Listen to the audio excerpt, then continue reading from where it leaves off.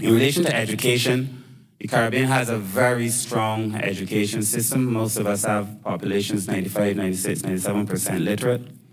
And of course, there are challenges, and we do need to reflect on those challenges. A significant amount of our resources are spent on social protection, significant amount, 11.4%, for example, of Barbados' GDP on social protection, including health. The same thing in relation to national insurance. So there are things that we've put in place to ensure that the most vulnerable populations have access to some resources. We have to move away from this technical focus to a more adaptive focus.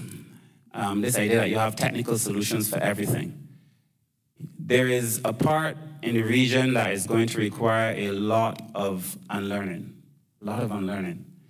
Most of the inequities that we see with persons with disabilities, gender-related inequities, family inequities, a lot of this stems from values and behaviors that were given to us, that we've adopted, we've inculcated, that we need to change.